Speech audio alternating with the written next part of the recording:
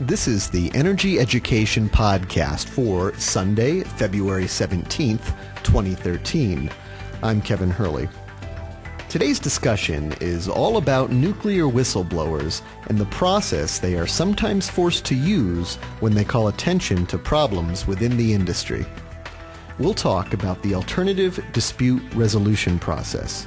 This is a process for nuclear industry workers who have been unfairly targeted or discriminated against to resolve their disputes. Frequently, nuclear whistleblowers find themselves in exactly that situation. Today, we'll be joined by David Lochbaum from the Union of Concerned Scientists to discuss the alternative dispute resolution process and hear some of his stories. All right, today on the show, I'd like to welcome David Lochbaum. David Lochbaum is with the Union of Concerned Scientists. He's the Director of Safety Projects. David, welcome to the show. Hello, Kevin.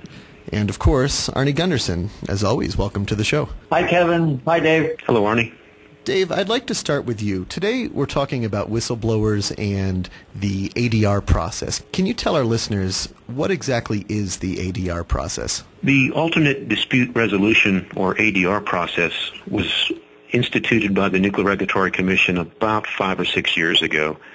It's a process where whistleblowers who've raised safety issues and have been retaliated or harassed by their management for doing so can seek to get their situation remedied. If they've been laid off, if they've been denied a promotion, if they've been otherwise harmed for raising a safety issue, the whistleblowers and their companies can enter into an ADR process that's moderated by people out of Cornell University to try to reach some settlement, some arrangement where the problems of the past have been fixed. So, David, how does that process work in reality? Well, in reality, the problem that the whistleblower fell into, whether it was loss in a job or losing overtime or some other harm for having raised a safety issue, at most is getting fixed. What happens when the NRC allows an ADR process to get started is that the NRC walks away. They don't investigate the underlying technical issues. If a settlement is reached, the company gets to do so scot-free. So the company could basically get rid of 100 whistleblowers a year, and it doesn't show up anywhere in the NRC's books as being a problem, even though there's federal laws being violated. And also the NRC doesn't go in and look at the technical issues to see if they've been fixed or not. So, David, if a whistleblower or a nuclear worker goes to the NRC and then they are referred to the ADR process, how does that show up in the records? It really doesn't show up at all. It ends up being underneath the NRC's radar. Prior to the ADR process, if the NRC substantiated that whistleblowers had been retaliated against, which violates federal laws, if the company had a pattern of that, more than one occurring, then the NRC would step in and issue a chilling effects letter that said, you've got a pattern of breaking federal laws here. What are you going to do to fix it? And the perception amongst the workforce that they can't raise safety issues. Under ADR, all that's hidden from both the workforce, the public, and the NRC. The companies can basically do away with whistleblowers as a business decision, getting rid of them and the technical issues they raise. So if a whistleblower doesn't feel that the ADR process is satisfactory, does it go back to the NRC? That's correct. It stays under the old process where the NRC will send out the Office of Investigations to look into the charges that the company violated federal laws. If the Office of Investigations substantiates those claims, the NRC then can consider taking enforcement action against the company and also referring the case to the Department of Justice for possible criminal sanctions. As an example of the ADR process, in 2007, a worker at the Callaway nuclear plant in Missouri raised an issue and was irritated his employer, and the employer took action against him for having raised that safety issue. The employee went to the Nuclear Regulatory Commission because he felt that his employer had violated federal laws by retaliating against him. The ADR process was invoked. The company and this whistleblower reached an agreement. No action was taken against the company. The worker no longer works at the Callaway nuclear power plant. The underlying issue was never investigated by the NRC to see if the problems that the worker raised were ever fixed or not. So this worker raised concerns over a technical issue, but what you're saying is since he reached a settlement in the ADR process, that underlying technical issue was dropped and never actually investigated? It'd be like if somebody committed murder. If the murderer reached an agreement with the victim's family, bought him off, then they would drop the charges and the state or the feds would never look into it. That's not the way of the thing. If you can't kill somebody and get away with it, unless you're OJ. Basically, companies can make a decision. Is it cheaper for me to fix the safety problem or pay off the whistleblower and send him out the door? And that's not the way safety should be handled at America's nuclear power plants. So, of course, the problem was never really addressed. No. It's papered over, swept under the rug, and that rug is getting awful lumpy by now. On average, the NRC handles about 5 to 10 of these cases a year. So that's 5 or 10 nuclear safety problems not getting fixed each and every year. You know, the other piece of this is that if somebody's fired, they have no income. So even if they're legitimate safety concern, and it sure would be nice if the NRC knew about it, it's really, they really have no choice but to settle because their income is completely dried up. That's absolutely correct. I mean, the deck is all favors the companies. They hold the money, they have the benefit of time, and the NRC's aiding and abetting. They're breaking the laws. It's a dire situation that's only getting worse. For an agency that claims to be as transparent as it is, it's amazing how much they hide behind the curtain.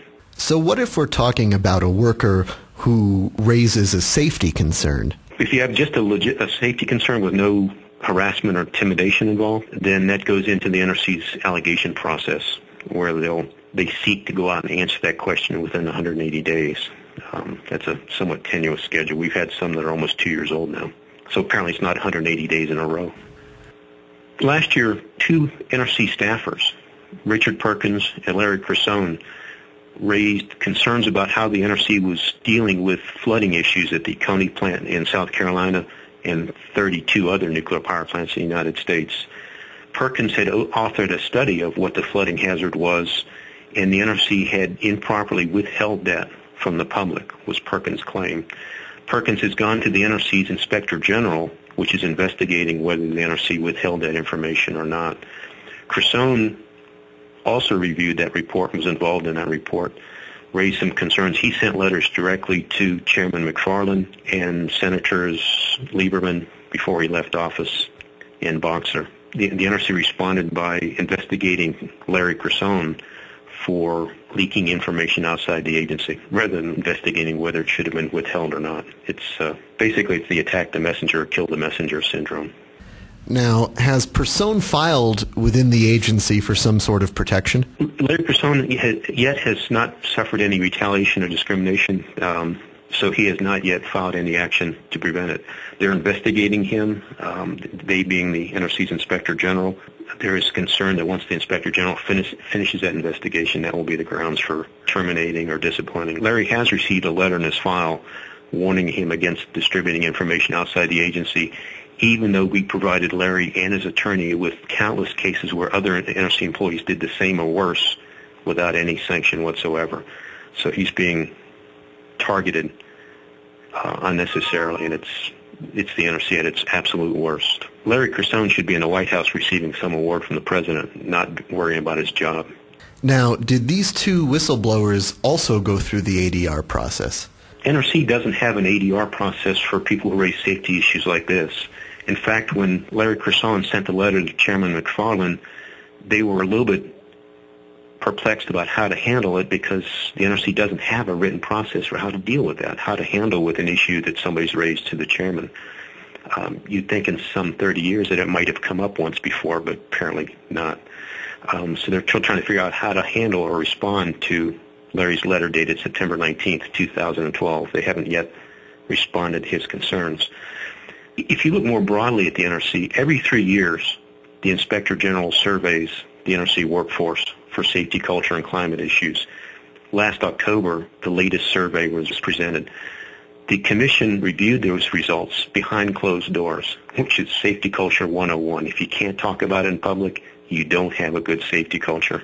The results, when we obtained them, showed that there's a big gap between how senior managers at the NRC view issues and the workforce issues it. In fact, the consultant that does this survey said the gap at the Nuclear Regulatory Commission is wider than they've ever seen in federal agencies or in the private sector. We take that to mean that if the NRC senior managers don't see problems, they can't fix problems they don't see. And they have not rose-colored glasses, they have green-colored glasses. Everything looks great to them. So they don't fix problems in the house, they don't fix problems at a county, they don't fix fire protection problems at Browns Ferry. They just collect their paychecks and retirement. You know, in Maggie and my situation, that was back in 1990, before there was alternative dispute resolution. I found some safety problems, and I didn't go to the NRC. I went to the president of the company, and it's a senior VP. I thought he'd listen to me about these violations, and instead he fired me. I then went to the NRC, and I really believed the NRC would come riding in like the cavalry and rescue me. And instead, the NRC started shooting at me too. They botched the audit, and they didn't see any of the problems that I brought forward. So finally, I went to Congress and wrote to John Glenn and the Government Oversight Committee. And there were congressional hearings that John Glenn fired up because he got the Inspector General involved. And the Inspector General found that all the safety concerns that I had identified, and then a couple more, actually did exist, and that the NRC deliberately botched the inspection, basically because they didn't want to chase all the paperwork required if they had found anything. And he also found that the NRC was taking bribes from my employer. So that all came out in congressional testimony. After that, I wrote to the NRC again through my attorney, and I said, Mr. Gundersen is being sued here for $1.5 million.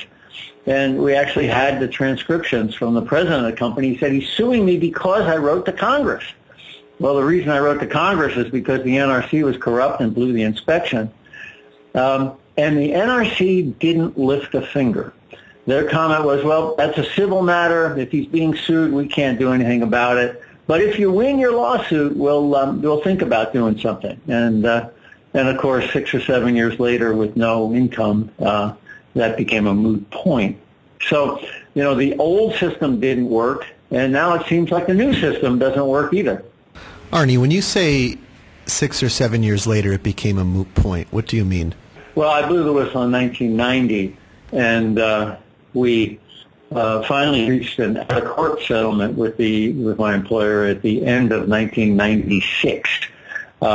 Meanwhile, we've driven into bankruptcy. We lost our house through foreclosure, lost our retirement. Obviously, I wasn't going to get hired back in the nuclear industry again. So it was a devastating process. And frankly, the out-of-court process, the out-of-court settlement did not compensate us for what we had lost, let alone anything moving forward. But you have to get on with your life at some point, and it fundamentally altered the trajectory of my career and the trajectory of my life.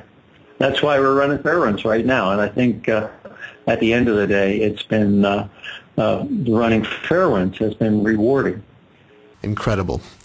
Well, Dave, have you had any experiences similar to this? It's not quite as drastic an outcome as what Arnie and Maggie went through, but when I was working in the nuclear industry, a colleague and I raised an issue, similar path to Arnie's, who raised it initially to the company who didn't want to do anything about it, took it to the Nuclear Regulatory Commission. Like Arnie, we thought it was like calling in the cavalry, but instead Lauren Hardy showed up.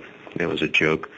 We ended up going to Congress just like Arnie did to get that trickle-down effect where the Congress put some pressure on the NRC to finally do something to resolve the issue. And that led to my departure from the industry as well and move to UCS in what another colleague calls ethical cleansing. Ethics in the industry don't mix real well. So the UCS job provided me a chance to still work on safety issues and not have to worry about a paycheck. I think a lot of people should be really grateful for the work you do at UCS, Dave. I'll tell you that. I appreciate that, Arnie, and the work that you and Fairewinds and many others, Ray Shaddis and Jim Warren and many around the country, has been a pleasant part of this job is to work with so many great colleagues around the country. I get an awful lot of calls from people, workers at plants and staffers at the NRC, who want me to be the public face on their concerns so that the issue can be pursued without them jeopardizing their careers. And I'm glad to do that because too many people have been sacrificed on the nuclear altar. We don't need to do any more. So if I can work on an issue and protect their careers, I'm glad to do so. Dave, listening to you as always gives me goosebumps. My hat's off to Fairewinds for the work you're doing. I mean, if you go to YouTube and put in almost any nuclear topic, Fairewinds comes out at 4 or 5 of the top 10 slots on almost any issue, and I think that's a testament to the work you guys are doing. I'm glad to be part of it. Well, thank you, Dave. All right. Well, Dave, thanks for joining us today. Thanks, Kevin. And Arnie, as always. Thanks, Kevin. And that does it for this week's edition of the show. You can join us back here next week for more discussion on what's happening in the world of nuclear news. Also, don't forget to like us on Facebook.